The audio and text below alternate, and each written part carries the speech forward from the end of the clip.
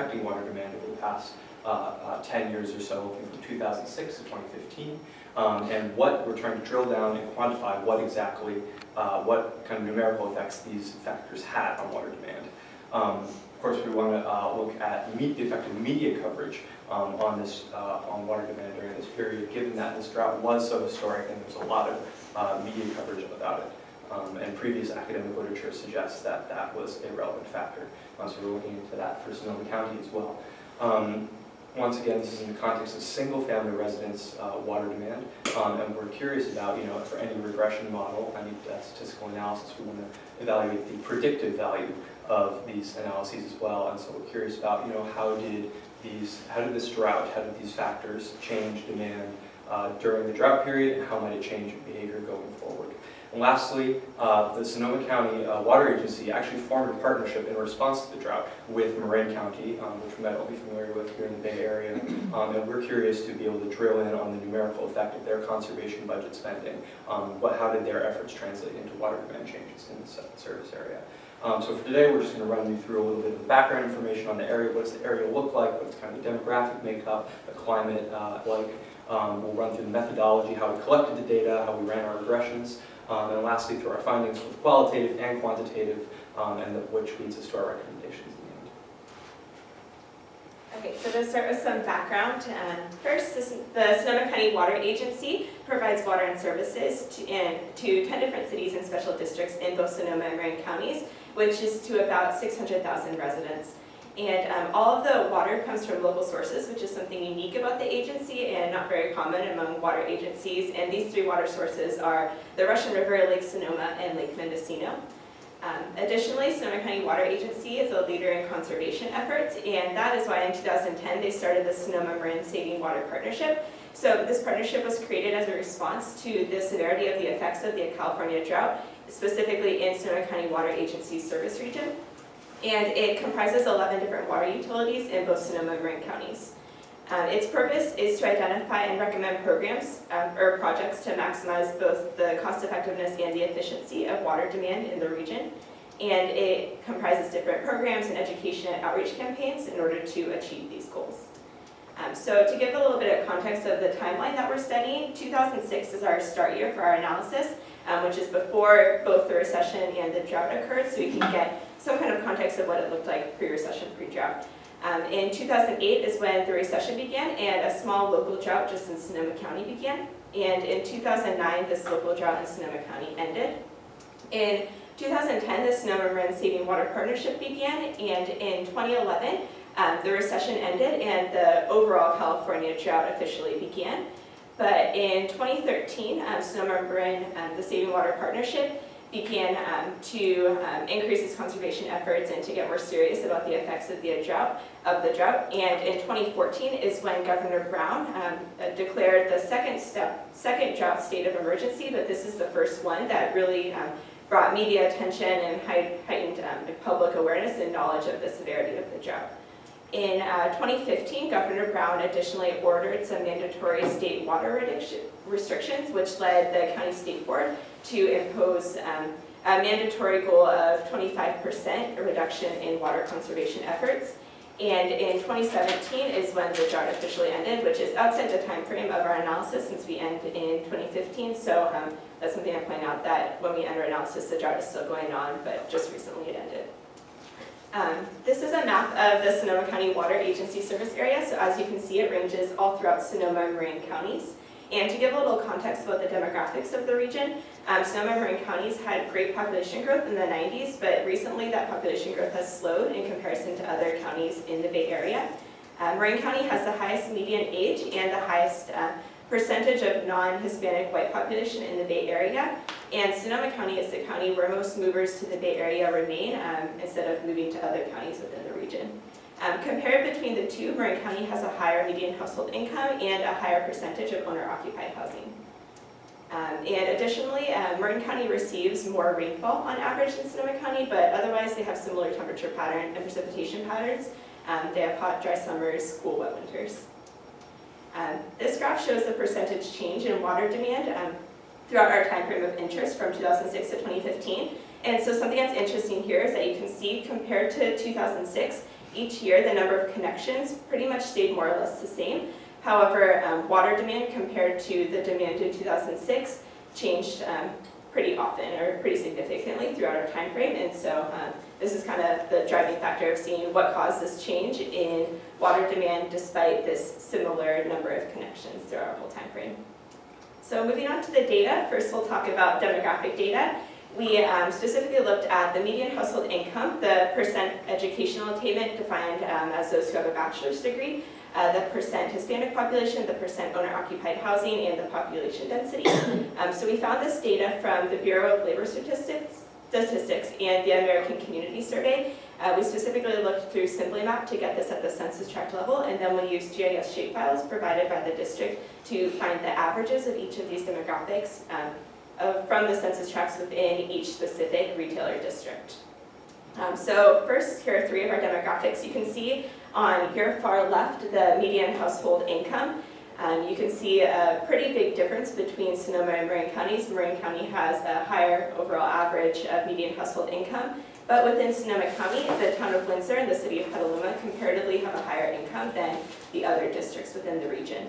The percent educational attainment pretty closely mirrors the median household income. As you can see, it's on average higher in Marin County compared to Sonoma County. And something that's really interesting is that this last graph, the percent Hispanic population, is pretty much the inverse of that. So you can see that as you go further north, there's a higher percentage of Hispanic population.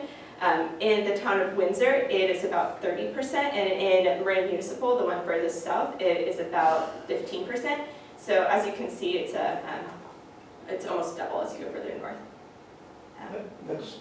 That's demographically interesting, but why is it significant for water demand, the share of Hispanic population? Yeah, that's something, unfortunately, due to data limitations, we didn't put in our regression, but it's something that we keep in mind when we are making recommendations to the agency and the partnership to perhaps use targeted advertising, considering different populations, which we'll talk about later. Well, and so multilingual targeting, that makes a lot of sense. Yeah, moreover, these are all correlated with median household income. So if you have a high percent Hispanic population, you also have generally lower median household income, which in turn has an effect on water demand. So it seems like this is the most important thing to include. Okay. Yeah. So moving on, a couple other demographics. First, on your left, we have the percent owner-occupied housing. So as you can see in Marin County, they comparatively have a higher percentage of owner-occupied housing compared to Sonoma counties. Something to point out is that you can see the smallest percentage of owner-occupied housing is in Cotati and Werner Park. Because of the proximity of Sonoma State University, there is most likely a lot more renters in that area. The other graph shows the population density, which is interesting because population density tells us about the lot sizes. So if a population or an area is more dense, that means that the lot sizes are smaller, which means that they might have smaller or less landscaping needs, less need for water in that area. So as you can see, it varies pretty significantly throughout the region. Moving on to climate.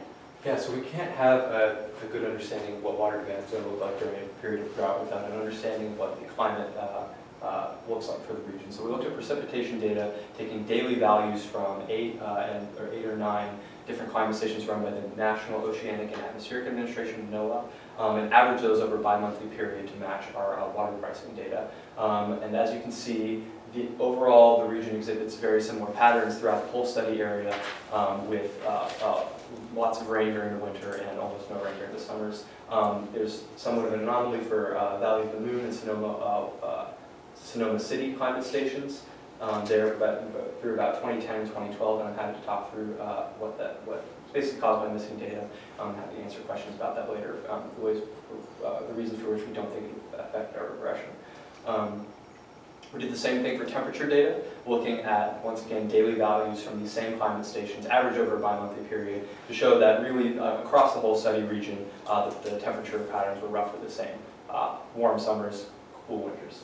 And lastly, we took an index of the Palmer Drought Severity Index, which is just a metric for how severe the drought is, with negative values indicating drier years. Anything below 2 is considered a fairly significant drought. and anything above 0 would be wetter years. And this is just to show that the north coast, which is the Sonoma, Marin area, all the way up to Humboldt, experienced a drought similarly to the central coast, which is the rest of the Bay Area, down to, from San Francisco down to about Monterey, a little further south. So our essential kind of data that we needed to put together was the water demand data from the different retailers. So we received data from the 9 different retailers that we wished to study in the Sonoma County Water Agency, and we wanted to find out what was the single-family residential deliveries and connections data from 2006 to 2015, and we wanted to create one database for which we can compare these different retailers. However, when we received the data was in many different forms from the different retailers. So first thing we had to do was standardize the data across all the different retailers. For example, some might have used acre feet to measure water demand. Some might use gallons, some use million gallons, some use CCF. So we decided to just standardize all of them into CCF. Next, some of the retailers, when they gave us the water demand info, only gave it in bi-monthly periods. For example, they might give one number for January and February, and because of that, we decided to standardize all 9 of our retailers into bi-monthly periods. So for each retailer, we had 10 years. Then within each year, there's 6 bi-monthly periods, so there's up to 60 observations for each retailer for our water demand data. Next, we wanted to find how much the individual connections used on average for their water. So the way we did this is we took the average amount of water used in the bi-monthly period and then divided this number by the average number of connections during this bi-monthly period in order to find out the average amount of water used in CCFs per each connection. And this was important for us because we wanted to see what was changes in behaviors of individual connections by things as a drought and all the variables we want to talk about. So we wanted to get it at the connection level. Despite having most of our data, we were missing a little bit of data from 3 of our retailers, Petaluma, Valley of the Moon, and Katati.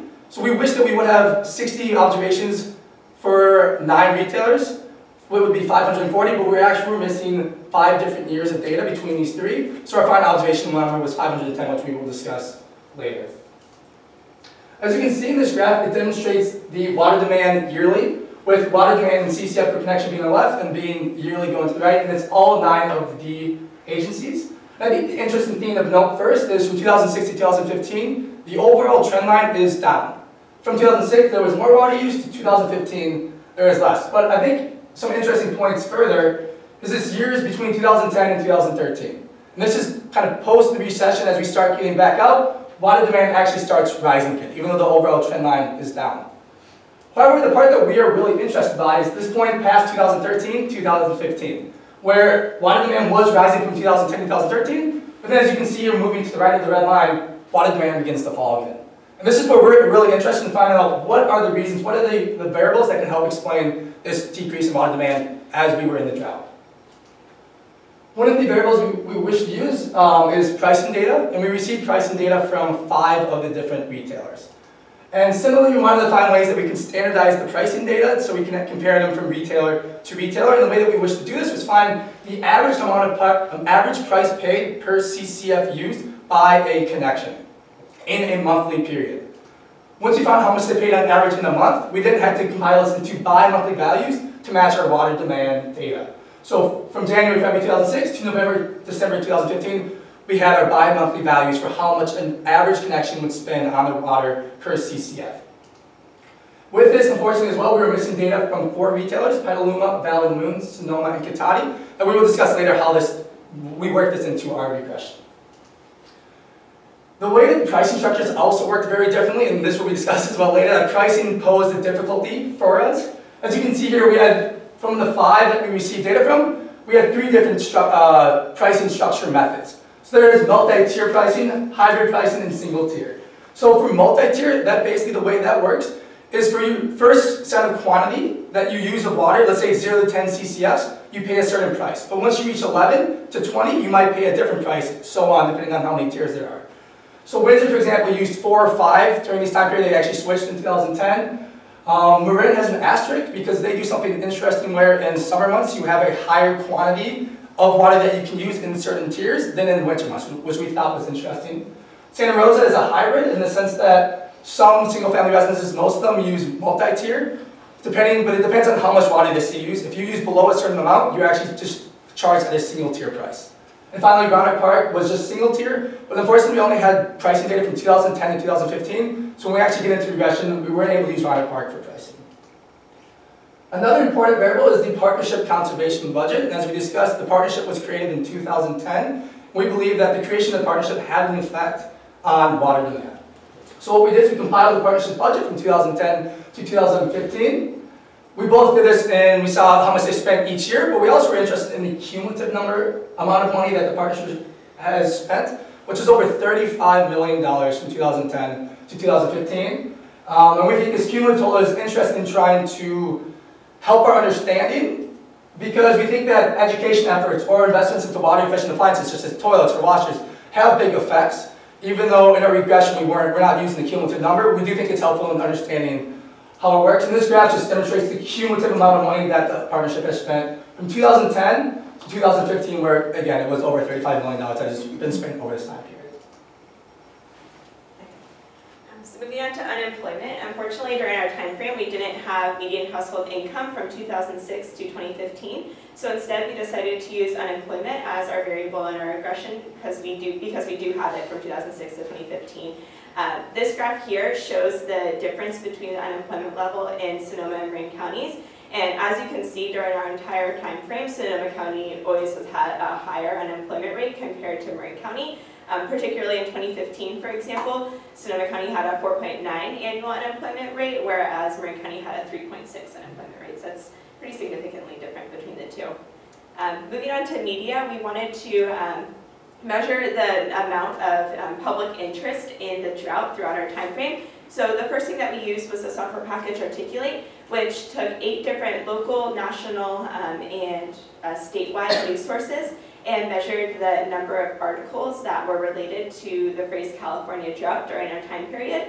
And as you can see here, the media coverage is pretty low until we get to January of 2014, which is right when Governor Brown declared his second drought state of emergency. And from that, it created this large spike in media coverage, increasing to about 240 articles in 1 month of articles related to the California drought. We then looked at Google Trends. First to see the amount of searches that people were doing related to the phrase, or for the phrase California drought. And this scales from 1 to 100 and it's a percentage. And so at the 100, it's the maximum amount of searches relative to the rest of the time. So as you can see, in January 2014 is 100% when a lot of people were searching on Google California drought and learning more about it, which shows a heightened public interest and awareness of the drought.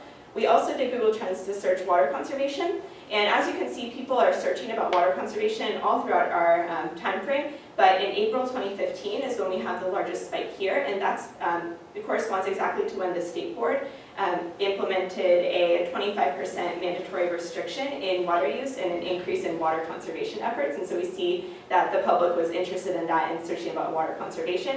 And something to note too is that this is specifically in the San Francisco Bay Area where we researched this, and so it shows that the public was interested in water conservation, specifically in the Sonoma County Water Agency service region during our time frame of interest.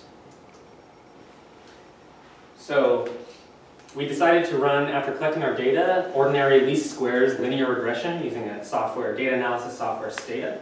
And this linear regression allows us to interpret the relationship between explanatory variables of the type that we've shared, like John shared temperature, precipitation, and an output variable, which is water use in our case. Why do agencies use regressions? Why would an agency care about a regression? Well, you can imagine that if an agency wanted to raise the price, it might want to see what effect that would have on water demand. So you can look at the coefficient on price to see how price changes with water demand.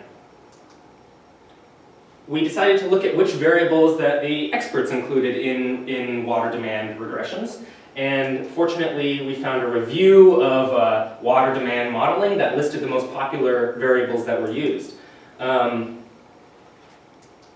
We see climate variables like temperature, precipitation. We didn't include wind speed, evapotranspiration, which is a measure of soil moisture.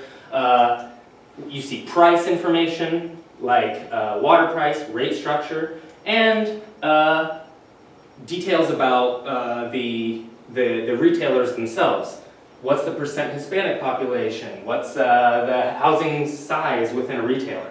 But we thought that we would only want to include these variables because we thought that median household income was basically captured all this other information, and we thought we also excluded population growth and wind speed.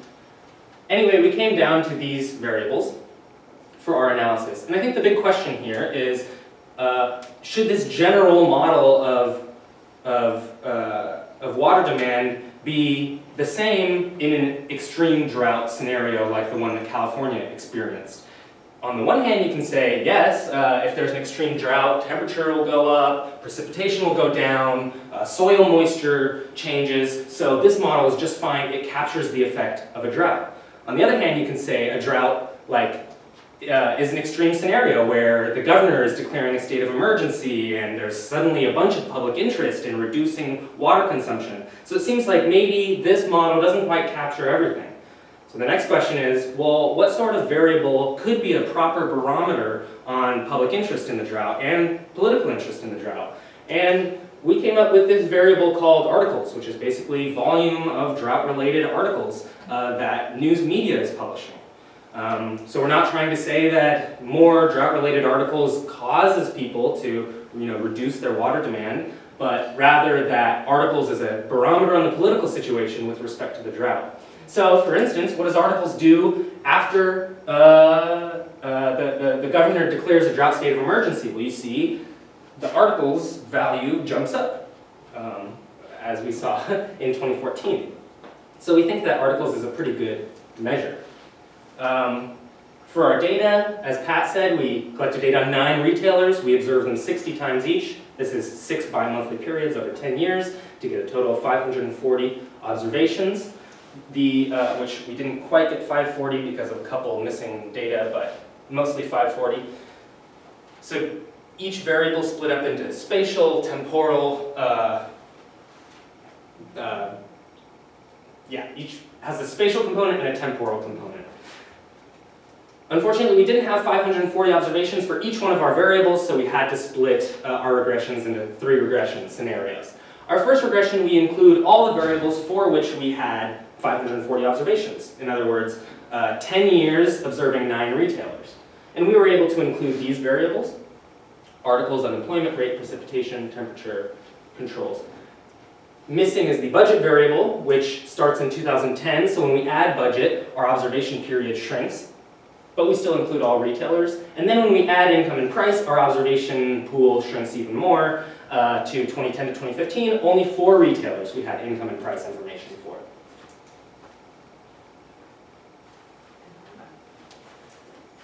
So once we kind of had all our data and we figured out our methodology, we were really interested to see some of the results. And first I'd like to run through some of the qualitative analyses that we had. And basically with these, we were trying to see how does water demand kind of relate to many of these variables that we have, that we were using for the regression. So first one that is very important is median household income versus water demand. And as Laynie mentioned, unfortunately with median household income, we only had it back to 2010. So 2010 to 2015. But as you can see here, the blue demonstrates 2010 numbers for the 9 retailers. The red demonstrates median household income in 2015 for the 9 retailers as well.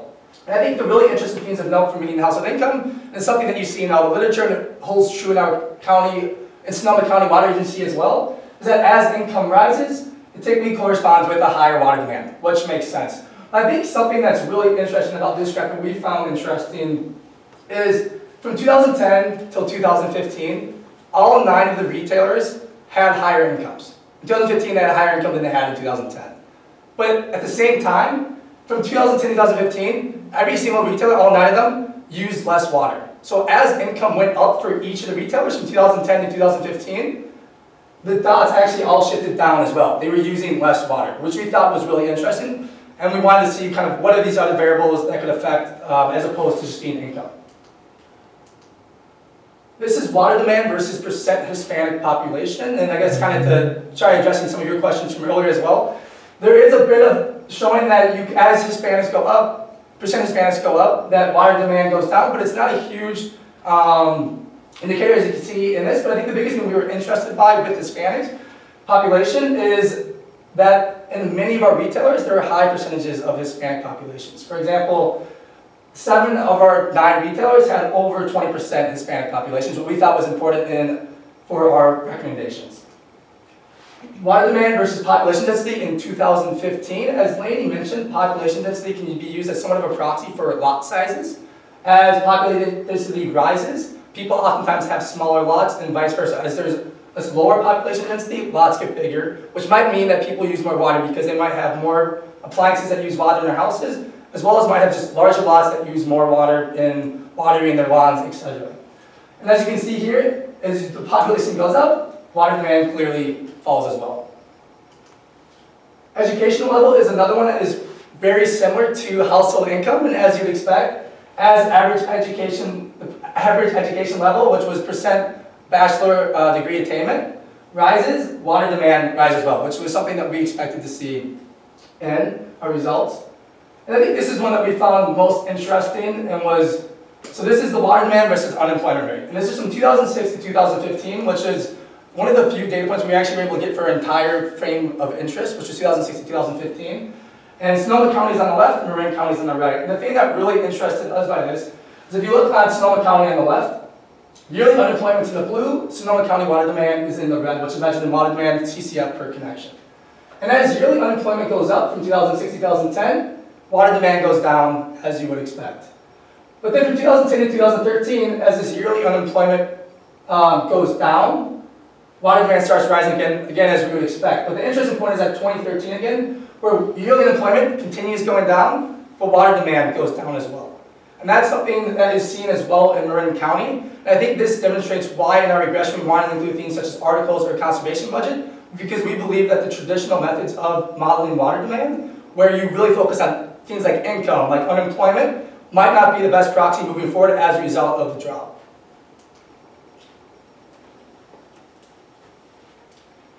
All right, so without further ado, our regression results.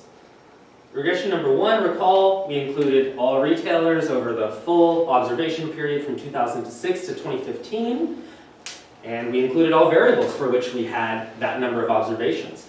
This includes our articles variable, which I discussed, unemployment rate, precipitation temperature, PDSI, which is a measure of drought severity, and even though we weren't able to get median household income data that stretched back that far, we decided to mark 4 retailers as being in the high income cluster group to try to see the effect of income even though we didn't have the specific data. And here are our coefficients with significant stars next to them. And we have variance inflation factor in parentheses. Variance inflation factor just measures collinearity between variables, and a value of below 5 is considered permissible as a rule of thumb. But the important thing here is the number of observations, the coefficients, and the significant stars. Here we see that all variables are significantly related to water demand, except for precipitation, which is more or less consistent with the literature. And the coefficient on articles, we see that as articles goes up by 10, water demand goes down by 1.3%.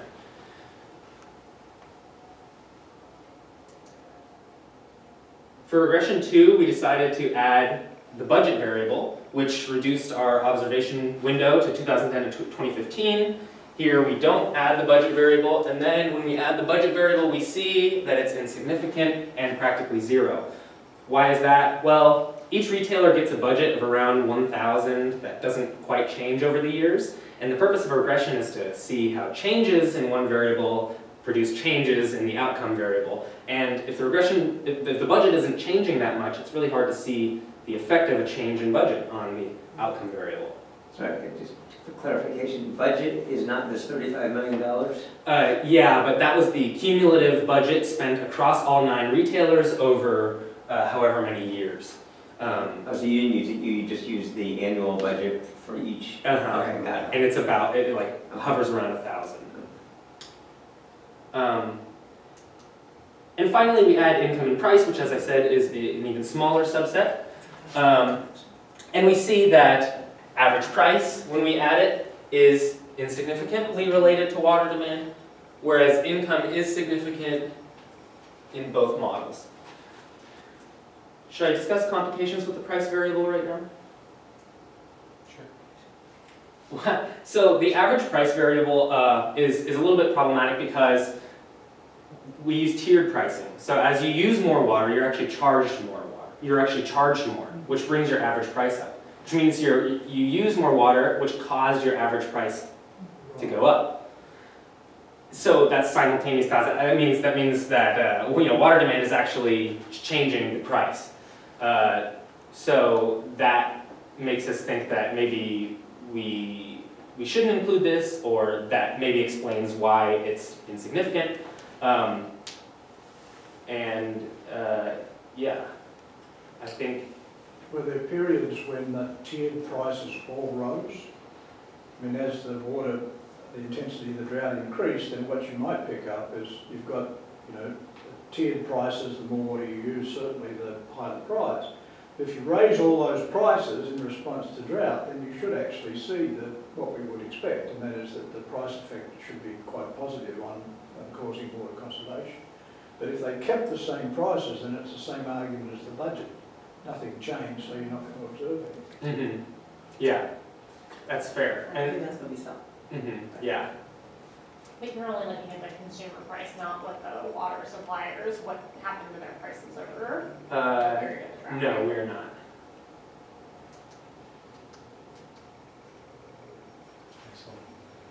Excellent.